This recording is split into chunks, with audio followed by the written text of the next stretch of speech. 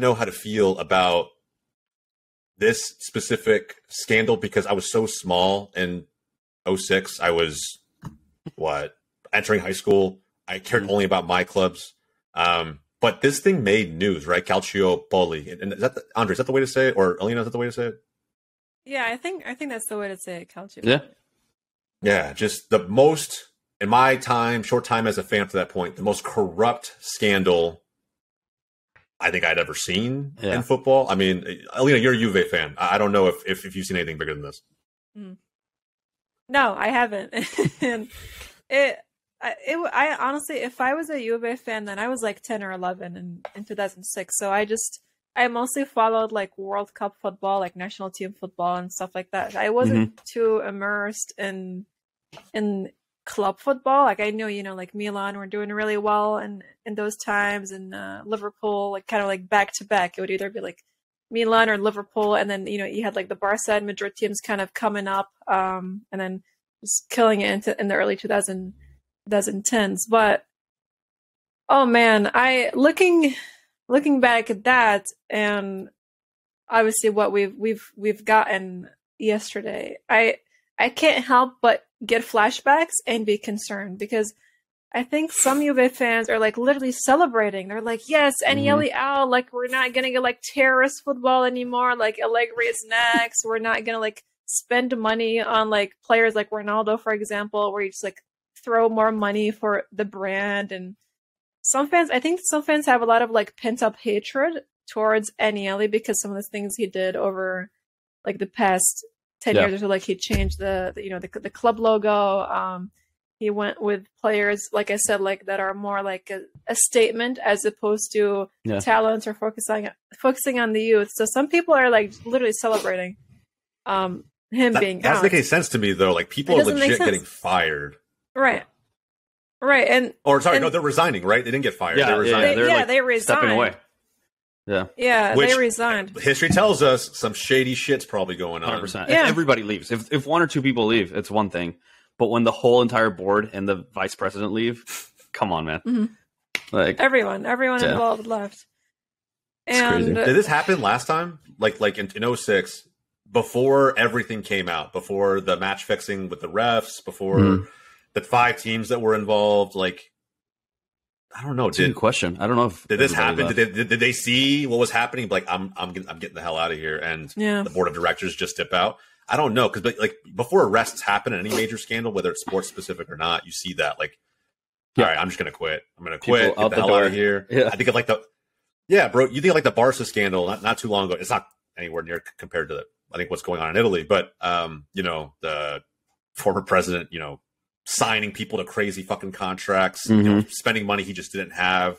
And then it comes out that like, we have all these financial fair play issues because we were just, putting contracts out there. The acquisition of Neymar was a big thing.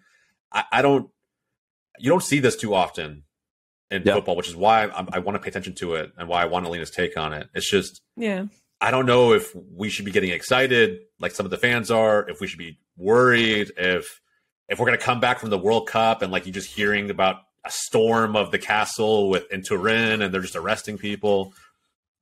Fuck. I don't know. I don't know. I mean, I don't know how to take it. I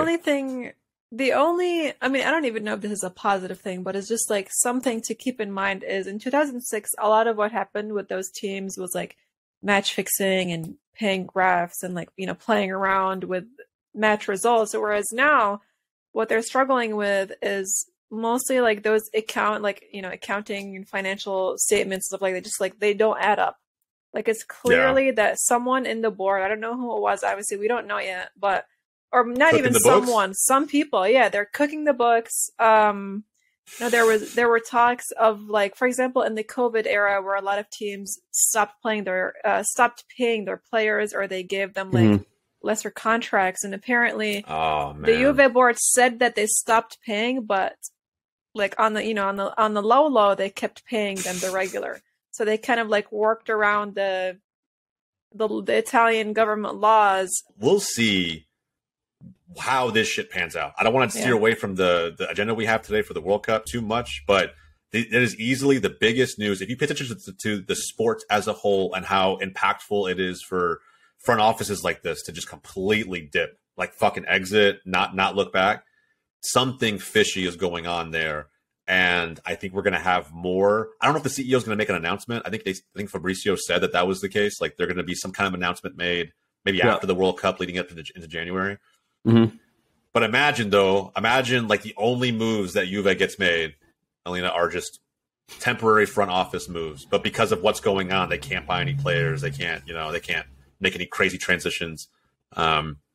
And that's crazy. Like, just imagine if we get like a transfer ban, which honestly is not one of the worst things that could happen. That's probably like the best case scenario if we get a transfer ban. But if we get a transfer ban for like 3 years, 2 to 3 years, and we freaking get stuck with Sandro and Quadrado as our fullbacks, no. But you get Bremer. Yeah, but he's a center back though. I mean, fair, but like, the guy's a rock unless he decides to leave and get out of Dodge too. You lost De Ligt, so it's good. Yeah, that guy is getting benched in the World Cup, so I'm not too worried about it. Not too worried. Yeah, what happened to him? He had when he came out of Ajax, he was just like the next big thing, and now he doesn't even start anywhere. MLS or what? Fraud. I think he was overrated the whole time. I think he was. Think he was in the perfect system. He had a really good season. I think he was in the perfect system, exactly. And that year that they made it all the way to pretty much the Champions League final, they should have made it, except for Lucas Moura's hat trick. But that's the year that they just dismantled that Ajax team. And I think everybody shined in their little spots, right? Like, that's when even like Donny van de Beek was like one of the best midfielders in the world. I'm like, I don't see it, but okay. So I will take De Ligt on a discount at Barca. Yeah, that would be good for you guys, actually. That would be pretty solid. I would easily take De Ligt on a discount. Max? 30. Yeah, how much would you pay for him? Yeah, I was going to say like 40 million 30? tops, probably. 35, 40. 40. I would say what we paid for Leva is like what I would pay for De Ligt is like. And the thing is, the issue million, with that it was. With center backs now is that Maguire inflated all the prices because he was 100 million and he's obviously not fucking great. So now when you have a guy like him being 100 million, then you're like, oh, De Ligt should be like at least 50. I'm like, no, let's pump the brakes here for a second. Maguire should be 50. And then De Ligt. Well, even from a business standpoint, 30. Bayern wants to cover their ass in fees, right? Yep. So like they spent what, 80 million to get him from Juve, or 70 million, some shit, something like that. So they're not going to let him go for less than 60. Yeah, especially because he's still young. It wouldn't be a good investment. Yeah, right. He at a minimum they will keep him for depth like that. They're not going to sell him for a loss. And so, I think market value is important, but. I don't know. I still think as much as he fucks up, whether it's for Juve or for Bayern, or for the Netherlands, I think that he's still like a decent center back. And like Andre said, in the right system, you just never know. And to me, Barca and Ajax's systems down to the academy level are pretty similar. Built around possession and not being in a position to get beat the way he does against, like with Bayern, right? Mm-hmm. So I don't know. We'll see what happens. But perfect segue, I guess, into our agenda for today. Box to Box episode 17. I know we've been rambling a little bit, guys. I do love this new format, though. So if you guys have tuned in episode over episode, we really appreciate it. If you haven't, and this is your first time here, hopefully the first 10 minutes of the show did not deter you from what's coming next. Episode 17 brought to you by GOLZtv. GOLZtv is live today. You can check out tons of free to consume footy content. Unlimited as much as you want. Go check it out. There's hours of content available for you right now. Everything from U.S. men's national team to podcasts, vlogs, World Cup, all there. Again, GOLZtv. And with the episode 17 for today, we are sticking in line with the World Cup. Despite what this first 10 minutes of the show has been like, we are sticking with the World Cup, but not really reporting on how we feel about some of the results. I love how episode 16 felt in terms of bringing back the nostalgia of the World Cup, the emotions that the tournament elicits from us, and some of our favorite moments. We talked a lot about controversies and those kind of moments that you never thought would happen in previous World Cups. We've seen a lot. We've had a ton of upsets already in the 2022 World Cup. And I kind of want to stick on that theme for today, guys. I want to focus a lot on the upsets that we've seen and maybe how that translates to some of the upsets that we've seen over the last decades when it comes to this tournament. Things that we thought we'd never see, right? We'll talk about it again here in a little bit, right? But look at Belgium, for example, in this World Cup and how they're performing. Look at Uruguay and how they're performing and how some of us called them to be the dark horses for this tournament. We'll jump into it. But as always, I am joined by my two esteemed co-hosts, Alina, a.k.a. GGSK, a.k.a. the Juve fan who has a lot to think about in the next coming weeks with her team. And we have Andre Gutierrez, a.k.a. Urban Dre, loving life right now as a Real Madrid fan. And, of course, maybe not so much as L3 fan, a lot to be had in that final group stage game. But we will get into it. So, talking about upsets, there have been a lot in this World Cup already. Just name a few. We'll go through them one by one. I think the first one that we can kind of kick things off with, we haven't talked about recent results yet as part of the tournament being live. The first one is kind of a layup, and I don't want to spend too much time on it, but it is a giant result. Saudi Arabia shocking Argentina 2-1. This took place in the opening days of the World Cup. This was a match that many were picking Argentina to come out and just destroy him, hit the ground running. 3, 4, 5 goals. Messi's maybe hit his first hat trick. And granted, they had a lot of those opportunities in the first half, right? I don't know how many fucking offsides they had. It must have been like in the double digits, in all honesty. Like they were called offsides so much against Saudi Arabia. Nonetheless, lost 2-1. Is this the biggest upset we've seen at a World Cup this decade, Andre? Biggest? Is it the biggest World Cup defeat ever? So, yeah, I was talking to my dad about this, actually. I think so because, I mean, you can look at like hard numbers, right? Like you can look at stats and how many times Saudi Arabia actually attacked. 2 times, and they scored 2 goals. Obviously, Argentina dominated. They got those 3 goals called offsides because of VAR. That one Lautaro one was very close. It was like the tip of his shoulder. So that like the game could have gone a different way. And the other thing too is FIFA rankings, right? Argentina being the top 3 and Saudi Arabia being like what 50. I don't even know what they are. I think they were right below 40, but yeah, either way, massive. Just the gap, the discrepancy was massive. The other one that I was thinking about is Mexico, Germany from 4 years ago, but that's more because Germany were the holders. And I think, they had all this expectation of like the same core, 4 years later, how are they going to perform? Obviously nobody was giving Mexico a shot, maybe not even to tie. So those 2 are the ones that come to mind. But dude, in recent history, absolutely. Like waking up to that score. I didn't even watch the game, to be completely honest with you. And I'm always like, I'm going to watch almost every game, if not every game. I was like, it's going to be a walk in the park. I'm going to wake up to like a 4-0, 5-0. And sure enough, 2-1. So it just, threw that group into a loop. And now I'm stressed the fuck out because Mexico needs to beat Saudi Arabia 3-0. So that's a different story. But yeah, I think so. It's fucking wild. Yeah. So you mentioned, comparing it, right, to some of the previous, upsets. You mentioned Mexico, Germany. I think, and you were there, right? So that's one thing that most people, I think our viewers don't know. If you don't know Andre personally, he was at that World Cup. He was at that game. And I'm really quickly, bro, talk about just the feel of it. I think the fact that, again, it wasn't like an upset in the sense that, Mexico was ranked 50, 60 plus, and like Germany was the holder and they beat them. But it's a game that because they were the holders, because the previous year, for those who remember, the 2017 Confederations Cup, Germany sent their B team into that tournament, right? So all the regional winners came together to try out the fields and whatnot in Russia to get a sense mini of the World Cup, to kind of build some hype for the mini World Cup. And Germany sent their fucking B team. Yeah. They sent their U23 team, a team that you would normally send to the Olympics, and to go compete with these senior rosters, and they won it. They won with their youngest talent, not their senior players. So you expect Germany to come out swinging in 2018 in the opening group stage game. And Chucky Lozano has shit to say otherwise. So, when you compare results like that, it's pretty easy to see how Mexico fans could feel like this is probably one of the biggest upsets, in their nation's history. But thinking about some other ones, I mean, is that result not bigger? I feel like this result is a little bit bigger than that Germany-Mexico game. Yeah. But think about like 2010, right? Think about 2010.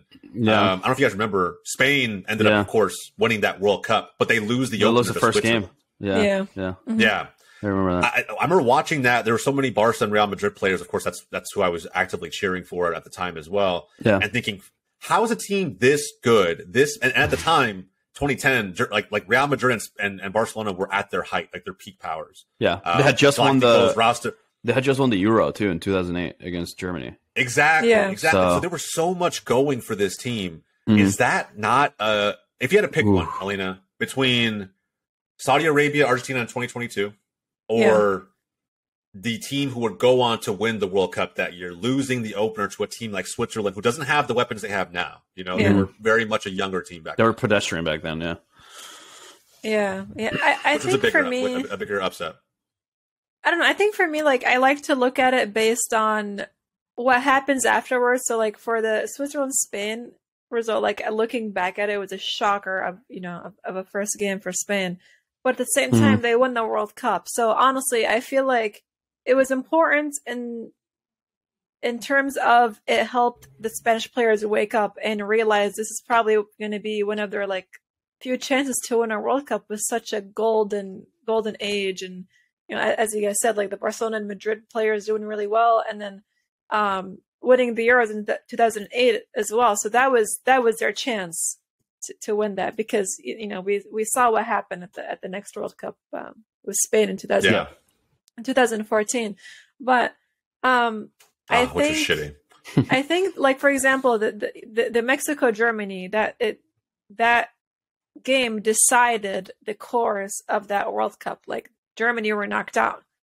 Right? They got knocked out of the 2018. They were. On the goal differential, Mexico got in. Yep. Yeah. They didn't go through. So that was like, that World Cup curse where if you win it before, you're, knocked out. But the curse it wasn't a curse. It was just Mexico outplaying the crap out of Germany. And that's why it happened. But I think for me, like, if we're looking at the three, like Saudi Arabia versus Argentina, Switzerland, Spain, or Mexico, Germany, I would really like to see the Saudi Arabia versus Argentina to be, like, if we look back at it, it's going to be the most shocking, because then maybe we can get like Mexico and Saudi Arabia going through somehow. I don't know if that's possible, but I think Argentina being knocked out of the World Cup would be the most hilarious thing that's happened. In that is a really good point. So it's funny. I'll just bring it to Mexico real quick, but obviously losing to Argentina, not great, 2-0. We at least needed a tie. Still have some life and some hope for tomorrow, but we'll talk about it later. What's funny is that people are starting to say, imagine if Poland beats Argentina 1-0, right? Or like a 2-1, very close game, last minute, had it by Lewandowski, whatever. It could happen. So if they do, and then Saudi Arabia beats Mexico, then Poland and Saudi Arabia go through and Argentina doesn't. So that's what people are starting to say. Like, if it's tied, even if it's a tied game, like Poland would go through because of, they have 4 points now. So people are saying if it's 0-0, if both games are 0-0 being played at the same time, should Mexico just score an own goal and say, fuck it, we're not going to go through, but then Argentina doesn't either. People are starting to talk about it. Imagine a world where Saudi Arabia, that's what I'm saying, Saudi Arabia wins. If Saudi Arabia and Poland go through out of that group. I know. Imagine. Who my would have called it? whole world will be shattered. No, I don't think anybody would have. Yeah. And that's why, like, I asked Alina that question, because for me, that's how impactful that Saudi Arabia-Argentina game was. Yeah. Now, on the positive note, could this be a recreation of what we saw in 2010 with Spain? Right? Yeah, where they lose their first game and then they just go on and win it all. First game. Oh no! I hope not. You hear rumors about that Spain roster, right? Which they Casillas and Xavi had to like bring the Real Madrid captain and the Barcelona captain had to bring the team together, have a come to Jesus meeting, and say, look, if we don't stop fighting with each other, we're not going to do anything in this World Cup, and it'll be wasted. So. I think that Switzerland game was a wake up call, and rightfully so. They go on to then win out the group from there, and then win the tournament. So no, that's a good point. It's almost like a turning point or a pivotal point, especially because they had that 36-37 game unbeaten streak since 2000, I think 2020, right? July 2020 when they lost to Brazil. So for them, it's like, okay, at least we got that monkey off our back. We lost to Saudi Arabia. Fuck it, but let's get it out of the way and then go all the way. So I could see that happening too. But 100%. Poland will have something to say tomorrow. We'll see. They will. I'm not saying. I seeing Leva's tears when he scored. Yeah. Oh man, just heartwarming. The guy. Nobody wants to be a trivia game response, right? Nobody wants to be who's the greatest player to go to a World Cup and never score. Never score. Like, nobody wants to be that. Nobody wants to be that guy. Like now, Leva can say he's not that guy. But the Saudi Arabia Argentina match is interesting because the world was freaking out, and I was almost calm in the sense that they have the two more games that are critical. But I think that this team is so seasoned. There's so many veterans on that squad. I expect them to do what it takes to get through the group. And who knows, maybe even getting second place is, I don't know, a blessing in disguise, right? We'll maybe see. Just depending on who they end up facing in the next round. I mean, but that game, that's a really good point. Like you do get France though, like as in the for the second round of 16. And you and I watched the game together 4 years ago. That was a banger of a game. Game of the tournament by far. Game of the tournament. Yeah. So we will see what happens. But that to me was the first, obviously the big shocker, the big upset. And I always like comparing what happens with current events to what we've seen in the past. On that same note, the next big shocker of this tournament so far has been the Japan-Germany game, which before we get into this, I think the now it's past. Andre could talk about it more. He had a little more on the line that day than we did. I did. At least I didn't gamble on the game. He did. Bro, walk me through your process for that day, starting with what you were betting on the night before. Yeah, so I'll talk about it now because I had it in kind of my back pocket, and after all the scores from that day, or all the games were done, I finally was able to. You didn't text me at all that morning. I didn't tell anyone. You normally text me. I know. I didn't. I was like, I'm always like, I'm excited about this game, or what do you think about the game before? I wasn't talking to anybody, dude. And you know how hard that is for me. I have like fucking WhatsApp group chats with my cousins in Mexico and my friends here, and just everybody talking about the games and what are your predictions. And I was like, I'm not gonna say a fucking word. So anyway, I go to bed the night before thinking tomorrow's going to be a big upset day. And I put a $15 wager on Croatia, Morocco ending in a tie. Then Japan beating Germany. Hold on. This is a parlay bet, right? So so it's a parlay. On each other? All three things have to hit, right? There were 4 matches that day, and I had Croatia, Morocco tying. It was the first game in the morning. Then the next one was Japan, Germany. I had Japan beating Germany. I just had a fucking feeling. Then Spain over Costa Rica, which that one I didn't put money on because I knew they were going to win. So I was like, fuck it, like that's a wash. And the last one was Canada over Belgium. All right, so I wake up in the morning, I'm watching Croatia, play a really lackluster game, and I'm like, honestly, I think it's going to happen. Sure enough, I get the tie. So I'm feeling good. This is like 8 a.m. Eastern time, whatever. Going into the Japan game, Germany's all over them, right? So it's 1-0 with the penalty kick. I'm like, this is fucking done. Like, there goes my $15. Whatever. It is what it is. Sure enough, Japan come back. I'm literally typing up emails, not even paying attention to TV. 2 goals back-to-back within like 5 minutes. I'm losing my shit. Right? So Japan's winning. At this point, I look at the bet, and basically the one thing that I forgot to mention, it was $15 wager to win $2,000. All right? So if all 3 results hit, it would have been a $2K winning. So it's, I hit on the first 2 games. I think Japan-Germany was probably the biggest shocker out of those 3 scores. And so I'm losing my shit. I would have freaked out. At that point, I'm like, do I hedge it? Do I cash out? Because the cash out was like $500. At that point, if I took my money and I didn't play the last game, or I didn't, go through with it for Canada-Belgium, I would have won $500. So I'm thinking, yeah, but how many fucking times do I get to say that I was this fucking close, right? So I'm like talking to my dad about it. I couldn't talk to anybody else. He's like, you should do it. You should do it. I'm like, fuck it, let's do it. So I go through with it. First 20 minutes, Alphonso Davies penalty kick. I took my shirt off. I was like, holy shit. I'm in the living room being like, Davies is going to win me $2,000. This is going to be fucking great. He misses the penalty kick. From there, you should have seen it was a roller coaster of emotions, dude, because I was checking back and forth, like, how much would I win if I cash out? Do I stay? Bro, it was fucking... They could have had more PKs. I know. Honestly, that second one were more opportunities. So at halftime, I'm thinking, if I cash out, it's $150. But I still felt like Canada could keep going, even though that Batshuayi goal happened and it was kind of like against run of play. So I just stuck with it until like the 75th or 80th, and I looked at it. It was like $45. So I tripled my investment from a $15 wager. I got $45 back, but I was this close from a $2,000 paycheck. So anyway, that's my roller coaster. I love that, man. Yeah. So I might do the same thing with one of these final group stage days. Parlays are the best. We'll see how it all pans out. Parlays are the best because you don't even have to put that much money down, but the upside of winning it all could be fucking awesome. It is a roller coaster of emotions, though. Andre. I know. Trust me. That's why I started with $15. Yeah. All right. Don't tell me. You guys are gonna tell me what that website is, so I'll put. Does it have to be 15, or can it be less? Can it be? No, you can put $1 down. The minimum bet is $1. Oh, really? Or it's $1. Okay.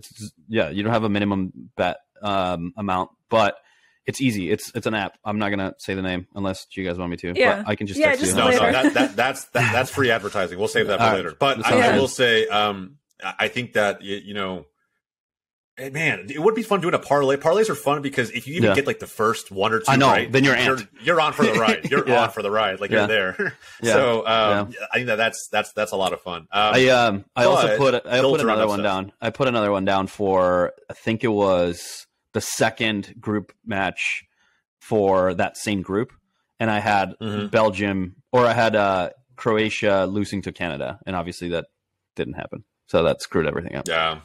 But, dude, it's fun. They actually waxed Canada. I know. Which, honestly, kind of disappointed.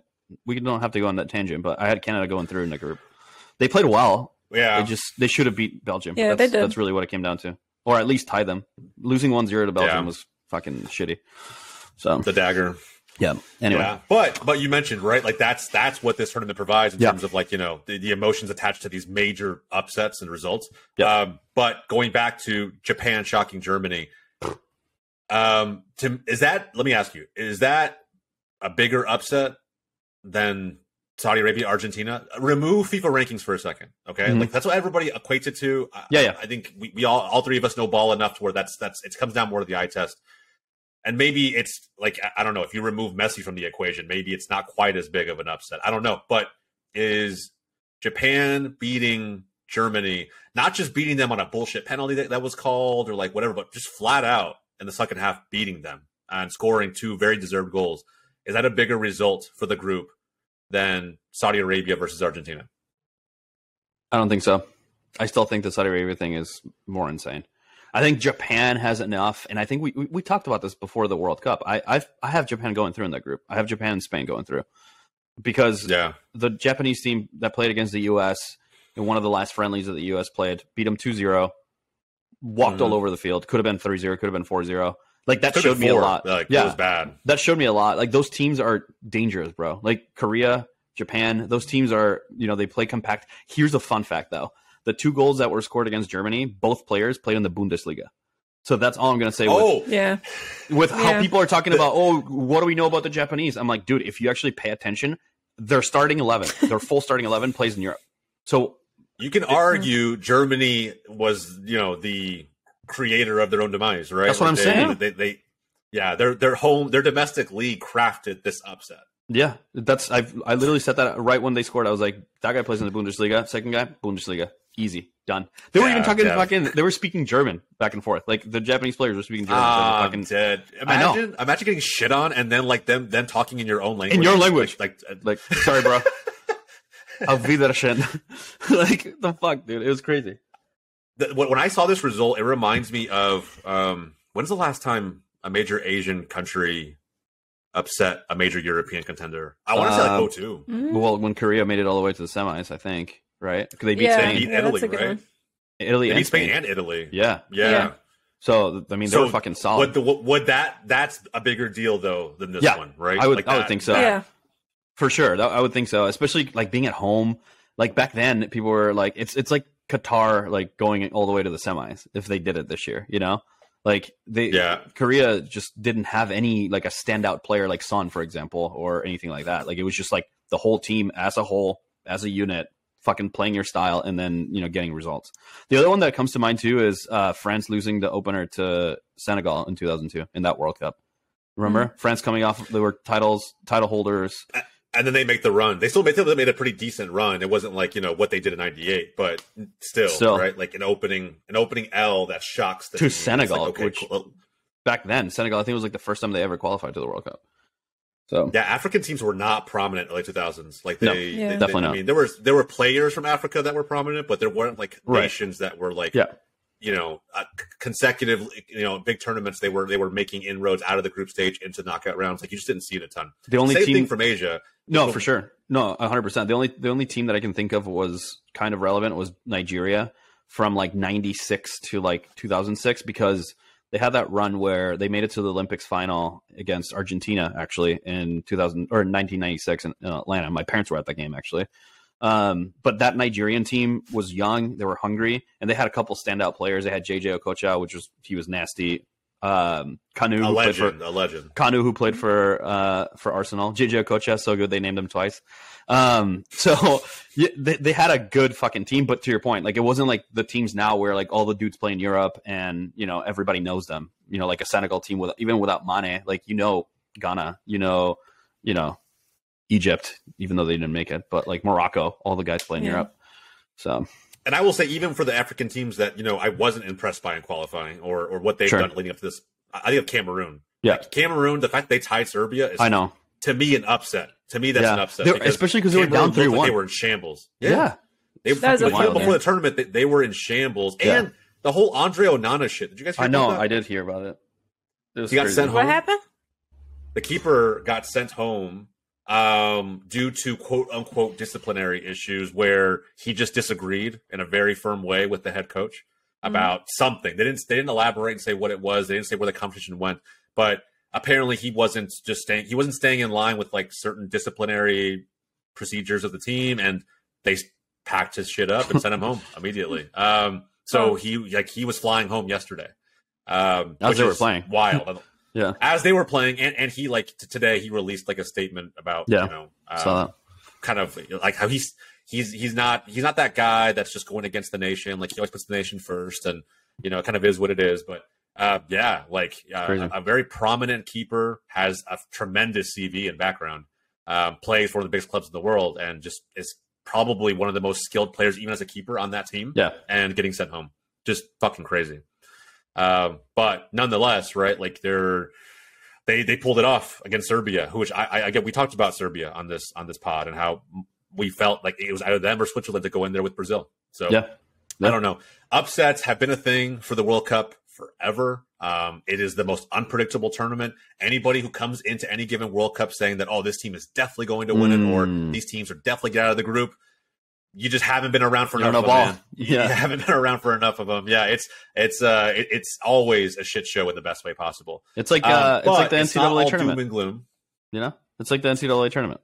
Yeah, March Madness is a thing because the potential for upsets, man. It's like never know.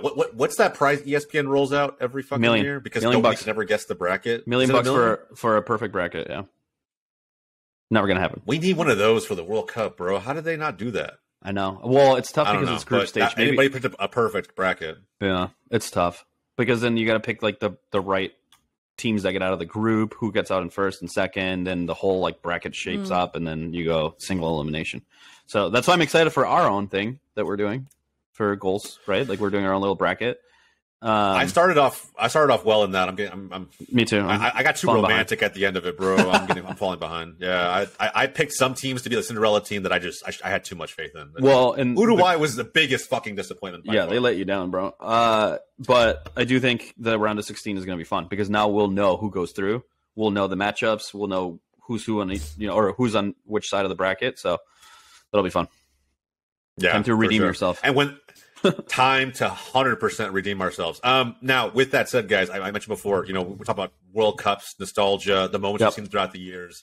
I think what's been at the forefront of every one of these World Cup upsets have been individual players, players that almost seem like they're bigger than the country themselves, right? And the easy one to lay up because Andre and I are Mexican and because the guy is...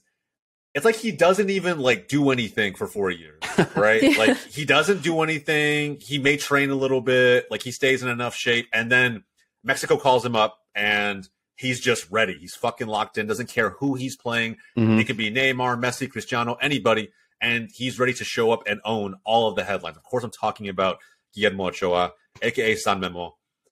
With like that's the first person I automatically think of when we think of these standout players throughout the years.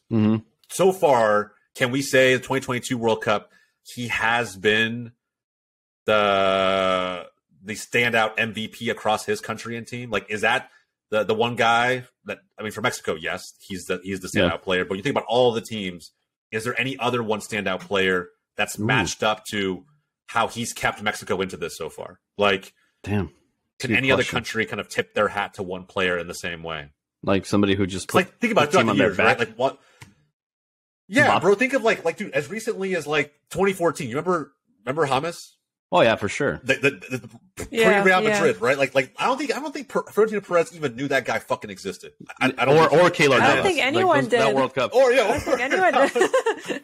Yeah, it's like James. Like, who the fuck is this guy? And then like he's just lighting it up. Florentino's like Costa Rica. Is that a country? No, man. I get geography. Is that an island? Is that a territory? Is that an island? But then you see it, right? Then he had these standout performances, and like, Memo Ochoa has been doing this for years. You think about the Brazil-Mexico game in the last World Cup, right? Yeah. And the guy in 2018, he was a brick wall. You couldn't put anything past him. In this World Cup, I think I cut you off a little bit, Andre. Is there somebody that you think that's had that kind of impact for their country so far? I mean, I'm going to go the easy route just because they've won both their games and say Mbappe, because you don't have Karim Benzema and you don't have like that stacked midfield of like Pogba and Kante. So there were a lot of unknowns, but I will say though, it's an easy, like, well, duh. Like obviously Mbappe is going to fucking like score goals and, be on the score sheet at the end of the day. So I don't think he's like a guy that puts the team on its back and like grabs the ball in the midfield and, scores a goal. But I do think that he is performing to the expectations and maybe above average of what I expected out of him so far in the World Cup. I think interesting. I think this World Cup he could like just boom. Like I know that everybody's like talking about him as like, top 5, top 3 players in the world. But I do think that in the previous World Cup, he only scored 1 goal, 2 goals against France, and maybe the one in the final against Croatia. So, I mean, he had standout knockout stages in the last tournament. Yeah, for sure. But I think that this year is his year. I think Mbappe is going to fucking light it up. But bro, that's a layup. I know. That's why I said. I mean, Mbappe, he should. Yeah. Okay, but what about someone like Enner Valencia from Ecuador? Ooh. It sucks though because he just got knocked out. Yeah, we just watched him go out to Senegal, but I think like he literally was like he scored the opening the 2 goals against Qatar. Yep. He scored 1 against the Netherlands to kind of keep them in that game. Mm-hmm. I think he was having a pretty decent game. I don't know. Enner Valencia. I think Ecuador as a whole though against Senegal, we just watched the game. I mean, his team just didn't like they were. I don't know what the hell they did. I don't know if they slept on the wrong side of the bed in the hotel. I don't know if they didn't have their fucking Wheaties this morning, but their defense was in shambles, bro. Yeah. Like it did not look good. First half was terrible. I mean, Valencia can only do so much. He can't go back there and play center back for them. I don't know. I think someone like him comes to mind. Someone like Gakpo from Netherlands, who has literally scored just about every goal for them far, comes to mind. Yeah. I don't know, Alina, is there anybody in the 2022 tournament this year that's like had that kind of impact for you? Yeah. My man Theo Hernandez. Oh he shit! Came on Another for French the player. injured. What's up with you guys in France players? I think his brother got an ACL. I'm pretty sure his brother got an ACL injury, so it wasn't like fucked up. Your usual whatever everyday injury. It's a literal ACL. He came on, he got the assist, and I read a stat the other day about how he's been the French player with the most contributions, like goal contributions, since Zidane. So I don't know. I don't know about Mbappe. I don't know about Giroud. I don't know about Benzema. Theo is lighting it up, and Theo is going to be the reason why France are going to go as far as at least the semifinal. And he was on the bench, so imagine. Why didn't he start over his brother? I don't understand. Great question. I think because Theo is amazing, like going forward. I think his brother is like more of a defensive one. So I think that's probably why. Center back. Yeah, I think that's probably why. And also Rabiot has been killing it too for France. So Rabiot has been killing it. Giroud, my other goat, who I didn't see. I think Giroud has a lot more responsibility than anyone else on that France team, because he's stepping in for Benzema at probably he's performed the last World Cup that he's going to play, and he equaled Henry's record for most goals. So that's always is a mind blowing stat. And I'm glad you brought that up, because people, you know what, it's crazy. I feel like because maybe it's my circle of friends, who knows? But I read on the internet all the time, right? Like Giroud's like, oh, he's not that good. He has no pace. He this and that. I'm like, doesn't matter how you score the goal. Doesn't matter how you score. It could be your head every single time. Doesn't matter. Like, I don't understand. Just because you can't use him in FIFA doesn't mean that, you know, he's shit. I don't want to see him play. You know, there's so many players that are above him. I'm like, really? Because I think every club he goes to, whether it's Arsenal, Chelsea, Milan, back at his Montpellier days, like the guy scores goals. That's all he knows how to do, whether it's his head, his foot, anything in between. Back heel. He scores. He always finds a way. He's a complete striker. Yeah. He's complete. He tied Thierry Henry's goal. That's crazy. Goal record for France. Let that shit sink in. Wild. Henry, the legend. I mean, the guy is class, a legend through and through. And Giroud is keeping up with that tally. I mean, it's fucking wild. Fucking sick. Giroud's probably the best name I heard there, to be honest. On that France what do you team think? That includes. It's tough, right? I'll probably go with one of the names I mentioned before. I don't know, man. To me, like, it was crazy to see Enter Valencia at 34 years old, whatever he is, like, lining it up, putting a nation like Ecuador on his back and just scoring goals. I think that was at one point he was the leading goal scorer in the tournament prior to the final match day of the groups coming in. So he was like he was like joint top scorer, and he should have had 4 if you think about it. That Qatar goal, the first goal of the tournament, that header, he should have had a hat trick that game. So I think it was offside, that one. Yeah, when they showed it, it was. There's been a lot of like pretty close calls, like that Lautaro against Saudi Arabia. Like his shoulder's in front, but his foot is behind. Like, what the fuck is that rule?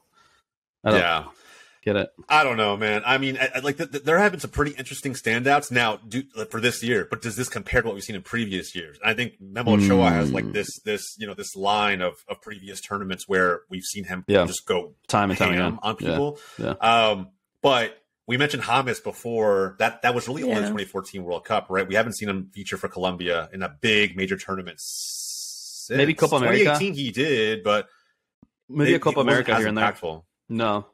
Yeah. Trying to think of like how far Colombia won in the Copa America in 2016, like the Centenario one. You know what I'm talking about? Yeah. That was here in the US. Yeah. I think they might have made it to like semis, probably. Because they had a good team. I mean, after 2014, you still had Falcao in his prime. You had him. Like you had Davinson Sanchez was stepping up. Like, I don't know. But he wasn't getting those headlines like he got that year. I mean, think of someone like. Yeah, that's fair. Do you remember Podolski in 06? Yeah. Oh, Forlan's a good one too. Yeah. Nobody was expecting Forlan to light it up in 2010. You know, so he completely took over that tournament too. Like it would have went to the semifinals that year, and they get third place. He won. Yeah, and then he won the Golden Boot for the most goals in that tournament. That's wild, bro. Fucking That's sick. Wild. Dude. Wait, no, you were talking about Podolski?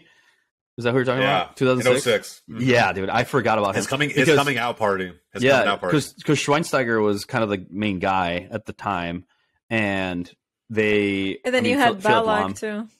Yeah, and Michael Ballack too, and then all of a sudden this Podolski guy.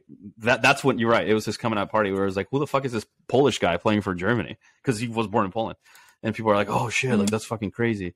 And then before you know, I thought Germany were gonna win. We're gonna win that tournament. They should. I think they should have. They're playing at home, and they were the hosts too. Yeah. Yeah, you're playing at home, but then you lose to a fucking stacked out Italy team. That game I actually watched on FIFA Plus. They have like throwbacks to go back and watch the full game. I watched that maybe like a month ago. I forgot to tell you guys, but I was like, I don't know what to watch. Like I'll watch an old game, and I went back and watched the Italy-Germany game from 2006 when Del Piero scored that goal, and then Fabio Grosso hit that inside outer.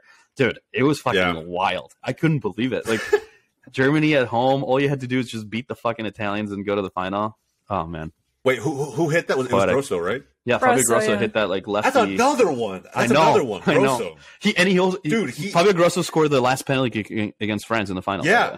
And everyone remembers him running off and the tears and like everything that came. I was like, dude, I remember that shit like it was yesterday. But then like, what happened to Grosso? Great question. Well, because going into the World Cup, I think he like literally played for like Palermo or something. So like one of the like the lower teams. And I think he did get himself a transfer to Juve after that World Cup. But after that, I don't know what happened to him. One and done. Yeah, I mean, fuck it. Oh wait, well that's what it does though, right? You look James in 2014 after that tournament going to Real Madrid. Podolski got picked up by Arsenal soon after that whole 2006 World Cup. Yeah, Grosso going to Juve. I mean. Like I remember, Yeah, I remember like in a bad way. I was gonna say Harry Maguire. God. Did Harry Maguire get picked up after his he was already at United when he had the Euro run, right? Yeah, because he got picked up after Leicester won the Natty. After Leicester won the EPL is when he became prominent, because it was him and who the fuck was he already with England back then? No. I don't think he was even called up. Like, he was just like a nobody. Maguire and the captain, Jamaican guy. Fuck, I can't remember. Anyway, so it was the two center backs. Oh, yeah. He was like very experienced center back, like older, kind of like a Vincent Kompany type, where he was just like leader of men and like his last hurrah, and they won the fucking EPL. But Harry Maguire was like the young up and coming, like, what John Stones is now. But this was 6 years ago. And now, of course, we know what happened. But yeah, he was known back then. It's not like the Euros propelled Maguire to like be more prominent. Okay, cool. So I wasn't sure if we could include him in this list or not, because it's fair. I'll be fair to Maguire. He has actually had some pretty standout tournaments. Yeah. In this tournament, in the 2022 World Cup, he's been okay. I mean, how many times did England got scored on? Right? How many times did they got scored on? That's a good question. 2 against Iran, and that's it. 2. Yeah. But one of them wasn't his fault, and the other one was just like a fucking fluke goal as a penalty kick. It was who committed the foul on that one?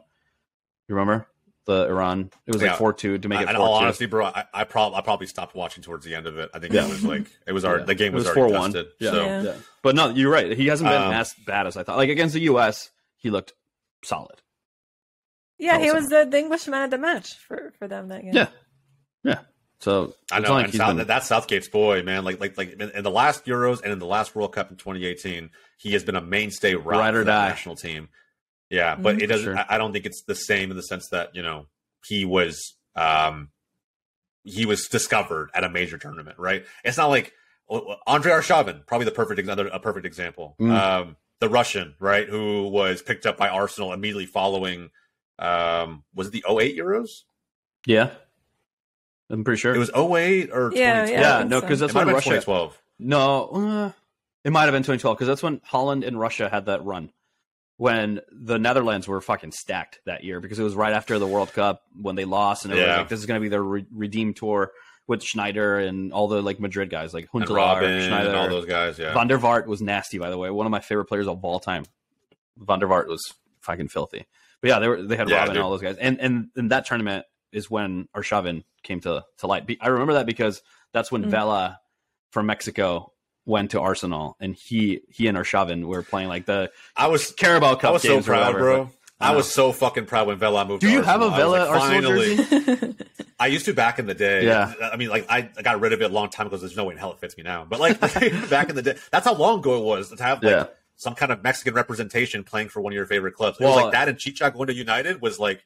And revolutionary in our family. For you, like you had Vela playing for Arsenal, but then you also had Rafa Marquez being a standout at Barca. So at the same time, at Barca, and Giovanni, but he's an anomaly, bro. Like, I know. Gio came up like in that academy, so like he was like he was the next Ronaldinho, counting on him. Yeah, the next Dino. Like he was already like widely touted, but like how often do you discover? I mentioned Chicha, right? Like he got the 2010 World Cup that against South Africa or in South Africa, Yeah, he did well, and then he started, called him up. So I don't know, man. Like these, I'm kind of keeping an eye on individual talents that are making headlines for themselves at this tournament because while Guillermo Ochoa is too fucking old to like moving on to like another. Everyone just appreciates his greatness. I don't think that anyone's scoping him out for a transfer. No. But I think that we look at guys like some of the names that we've already mentioned. And some pretty big headliners there as well. Like, is Dale going to stick around with Milan? Right? I mean, is Jude going to stay with Dortmund? I think people are knocking on the door. Yeah. Like, Jude Bellingham will not be in Germany by the summer. I think is Gakpo going to stick around with Netherlands? Right. Which he shouldn't be. Right? What about Rafael Leao? Rafael Leao has been pretty solid for Portugal too. So, Milan's so fucked if it can't keep its young stars. Like if it can't keep them, I don't know. And then their attack is Giroud and Leao, and they're both like fucking standouts this World Cup. So to be fair, if PSG come knocking with like 200 million for Leao. Like you have to let him go and just reinvest. I think Real Madrid should go after him because Madrid will get him. I think. I think so too. Yeah. So like, I think they'll get him, but you guys will spend an arm and a leg to get him. We always do. And then Maldini will take that money and then like just reinvest into the squad. Hopefully they can find some backfills, but they have so much good youthful talent that I want to see I want to see Milan of old, almost like, remember 05 to 07? Yeah. Holy shit. Well, like Seedorf, Kaká, Gattuso, even Shevchenko, like all those guys was still playing. Inzaghi was still. Inzaghi. Crespo, dude. Cafu was there. Cafu, yes. Dida, the keeper. Nesta, Maldini. Dude, that team was.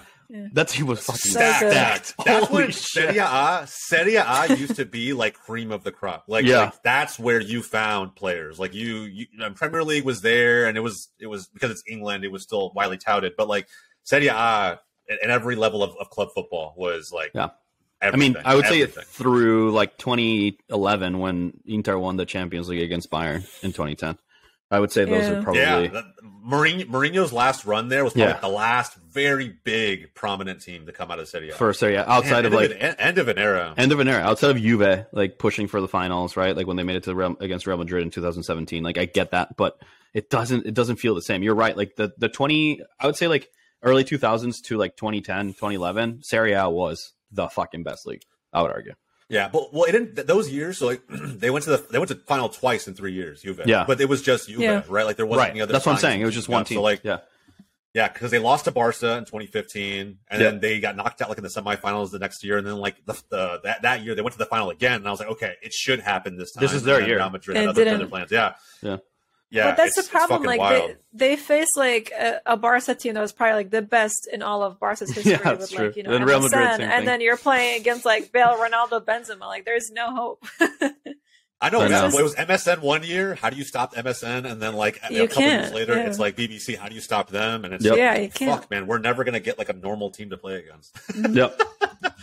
But anyway, a lot of standouts throughout this tournament's history. It's been so fun to watch. I think the knockouts will actually give us a lot more to talk about in future episodes. But on that note, we're getting close to kind of wrapping up here. What I want to dive into really quick before we do wrap up is we just concluded Group A stage games in terms of the final matches for the group. We have Group B also set to conclude today. USA, Iran. We'll talk about that. We'll talk about some, how we see that group planning out along with every other major group. Kind of go around the horn really quick. Kind of pick our two teams that we see moving on. And maybe that'll give us, kind of a layup for what's to come in the knockout rounds. We won't dive into the entire bracket today, but just focusing on who we expect to advance and how those scenarios will pan out. So Group B, let's talk about the matches that are coming here in less than an hour. Iran, USA, do we expect that match to be a surprise? I mean, do we expect it to go and a surprise from my perspective would be Iran winning it. Do we expect that to happen today? I really hope either not. One of you. I think the US need this. They need this, especially considering that I believe the US have the youngest team in the World Cup, like the age average. And correct me if I'm wrong, but I believe they do. And then also considering that in 2026, the USA will host some of the World Cup games. So it's even more important for them, because if this game goes well, that opens up room for a lot more like American football fans that it's gonna like lead the whole nation, like as a whole, as like just like the love of the sports here in the States. It's gonna increase leading into that World Cup, and then hopefully we'll be a football loving nation by 2026. I think that'd be huge. So they have you should be president. They have. That was a pretty good. Yeah. I'll vote for you, Alina, for president. I don't think I can, because I wasn't born in the U.S. Oh, you weren't born here. Yeah, you're like me. You're like me. No, okay, fine. I would definitely enforce some football-related laws, though. Yeah. Yeah, there you go. So, I love it. The two teams you have going through, are we just gonna? Is it easy to say England and U.S.? For me, is that the layup here? Yeah, Andre. I think. Put your bias aside, bro. I can see it. I can see it in your eyes. Put your bias aside and let your ball knowledge lead you. U.S. should win this game. Here's the thing. I don't think Iran is going to win it. But I do see Iran fighting for a tie. And that's pretty much it. That's all they fucking need. That's the one thing that people haven't talked about. People have talked about USA, win and you're in. Like, that's a very, like, American mentality to think about sports. Like, it's like playing an NFL game, right? Like, it's single elimination, win and you're in. Game 7 of the World Series, win and you're in. Like, that type of shit, that type of mentality, I get it. But you can't disrespect Iran, dude. Like, they beat Wales for a reason. You know, they did look kind of pedestrian against England. They did it in stoppage time, both goals. Fair. Yeah, they did. I mean, it was like 10 minutes of stoppage time. And you can say that, like, Wales, that's on them, right? Like, that's not Iran winning. That's Wales losing the fucking game. But I think when everything's on the line, especially for a super tight group the way that it is right now, I could see them fighting for a tie.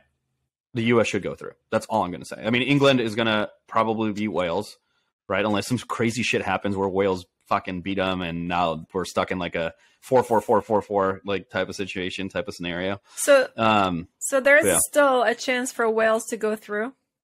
I think goal differential has to be, if they beat England in goal differential, then we'll have to play a role. I think because Iran has 4 points now because they won.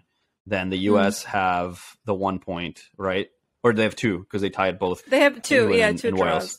Mm-hmm. Okay, so it depends on what happens with the U.S., but like basically, if Wales were to win by a good margin, like that's 3-0, like it's a good basically margin.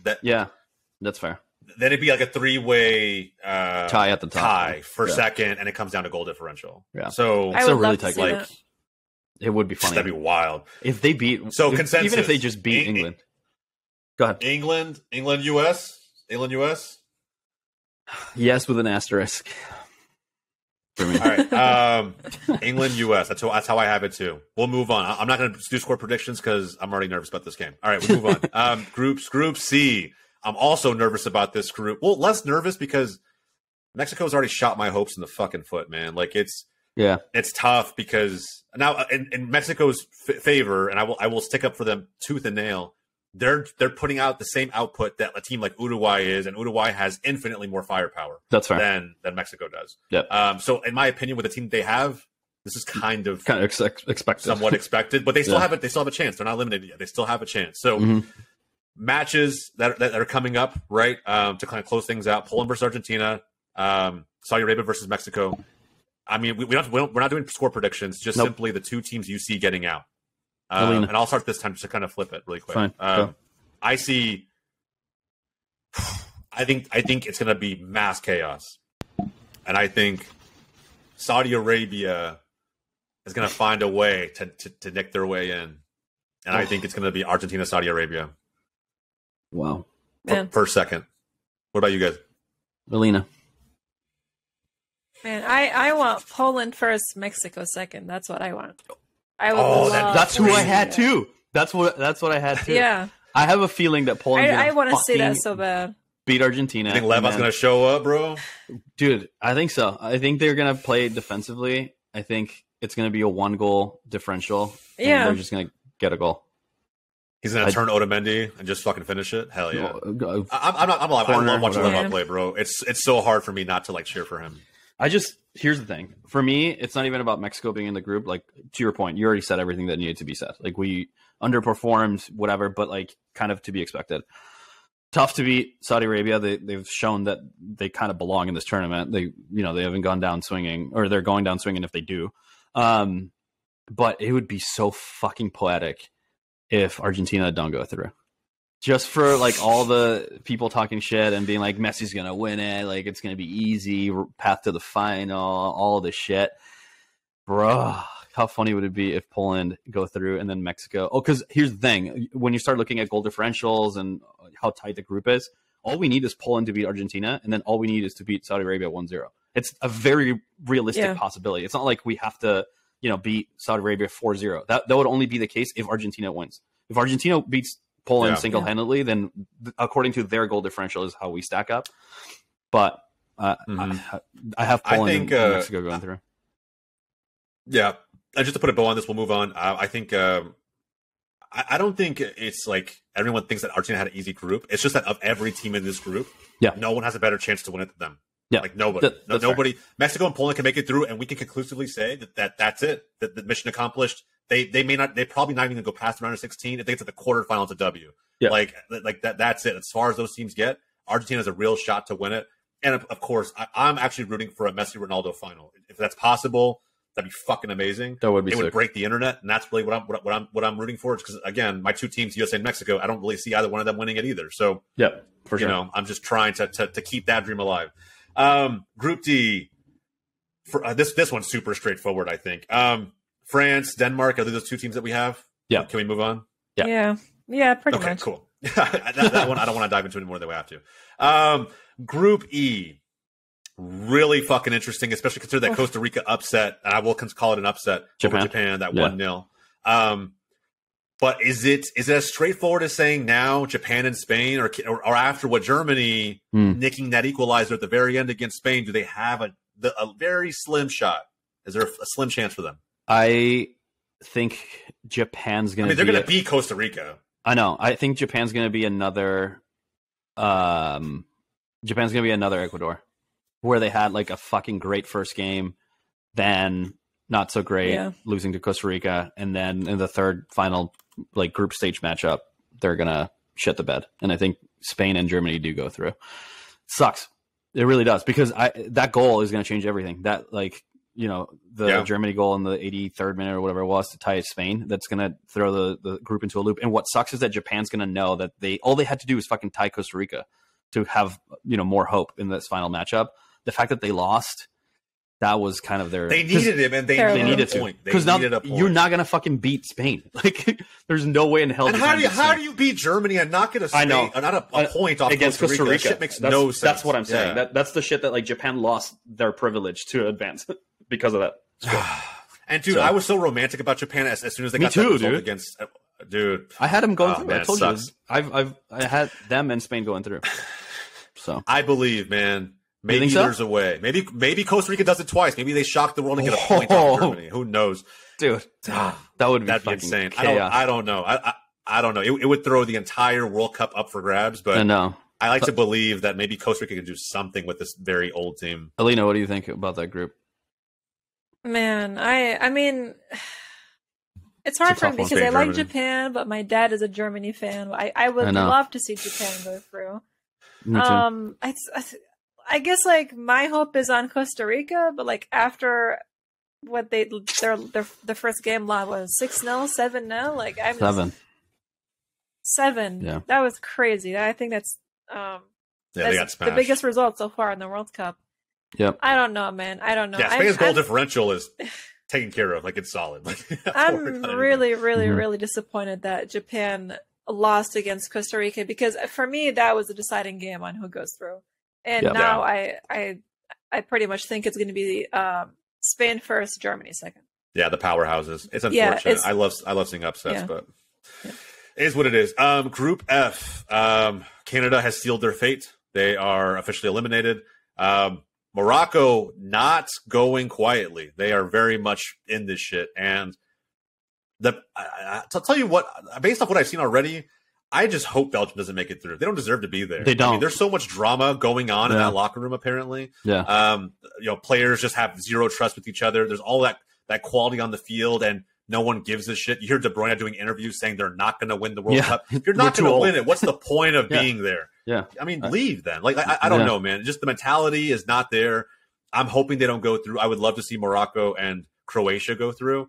I think that because Morocco's playing a defeated Canada, there's a real opportunity for that. Now, Canada could come up and just want to get some pride and leave with pride, but at least win one game. I still think Morocco. Yeah, I think Morocco will show up. So that leaves Belgium, Croatia being the very key result for both teams. Do you think? What are the two teams? No predictions on the score lines for any one of those games, but the two teams you see going through based on those. Yeah, that's a good question. I don't know. I'm kind of with you, Jose, because I don't want to see Belgium go through either. Like, no, the whole stuff with what like, is De Bruyne their captain, or is he not? No, he's second. He's second captain. I think Hazard is the captain. He's second captain. Okay. Yeah.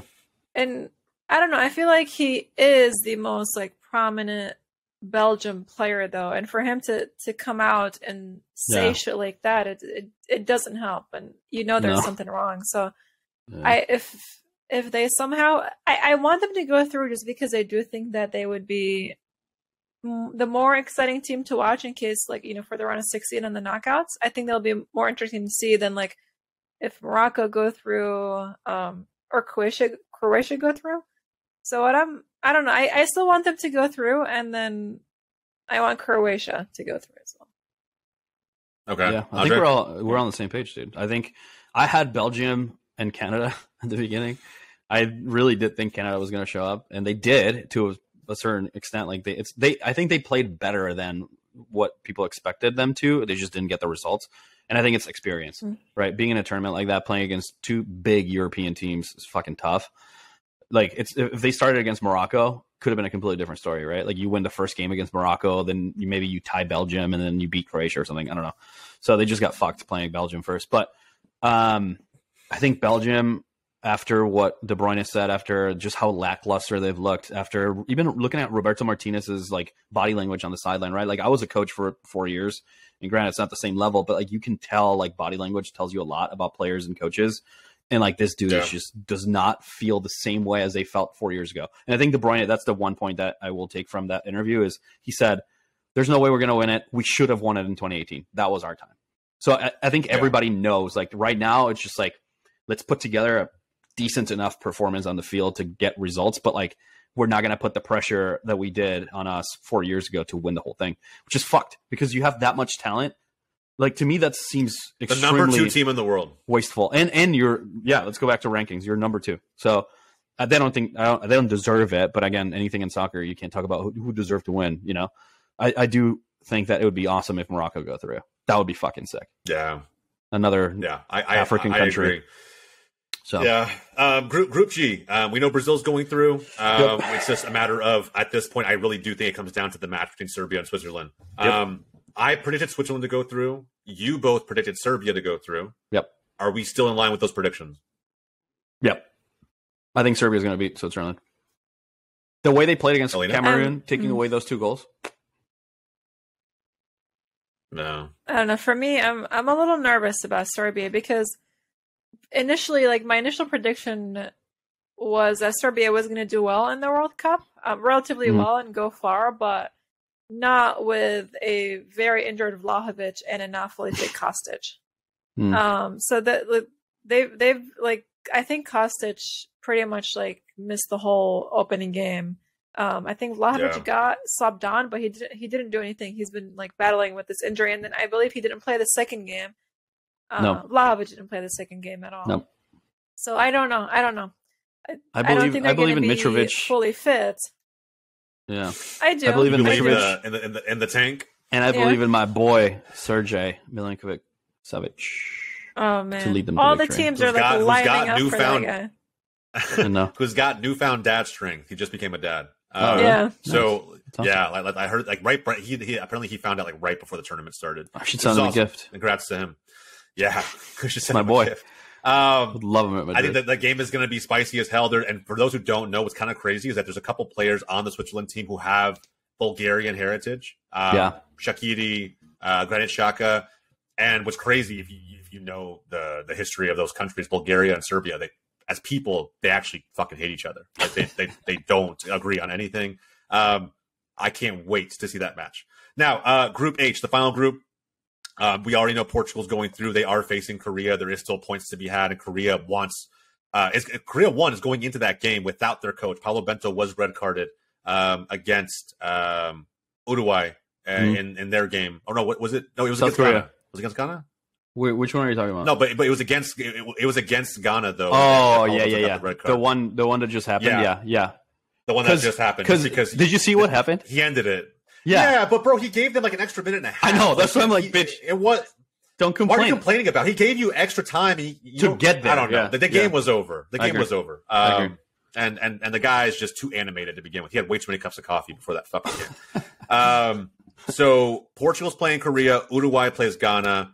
I think Uruguay is done, in my opinion. I just don't see enough firepower from them. But I don't know. That could just be me. Who is going through with Portugal? Oof. Korea, Ghana, or Uruguay? Damn, that's a good question, dude. Uruguay has looked so I want Korea pedestrian. Personally. Yeah, I want them too. I really do. Again, because I don't think Japan's gonna go out.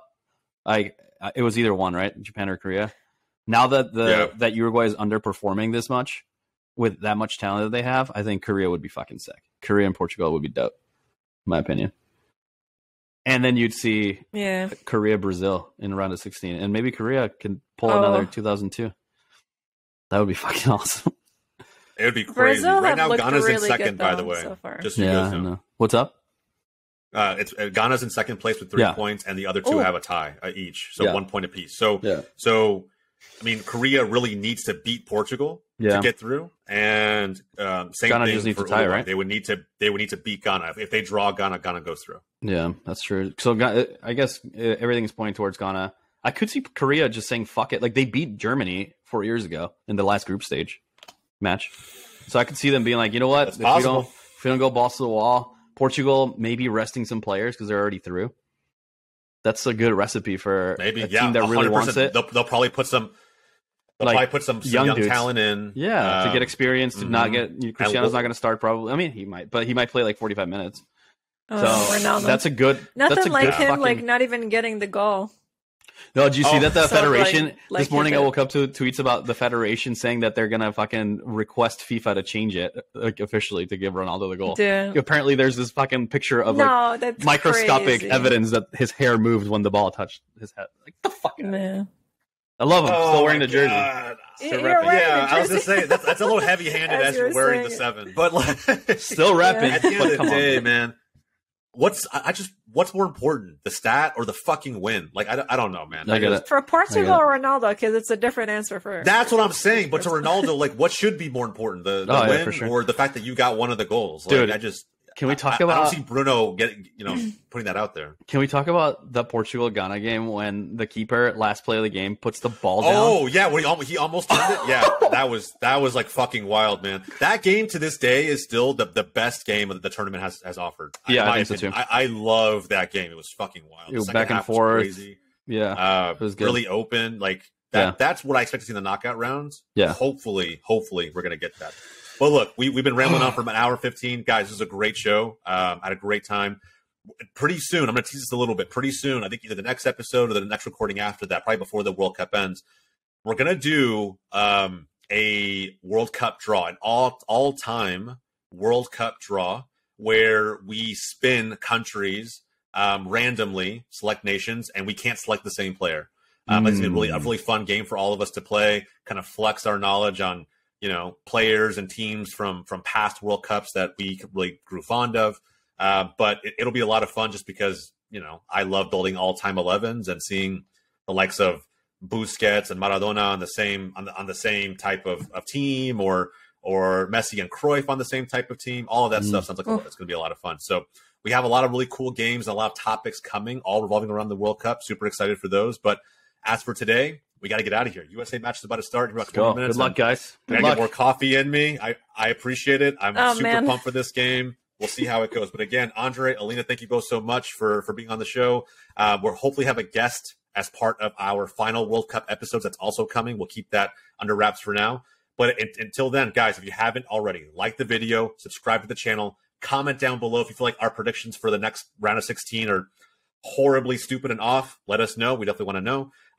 But until then, we'll see you guys for the next time. I appreciate it.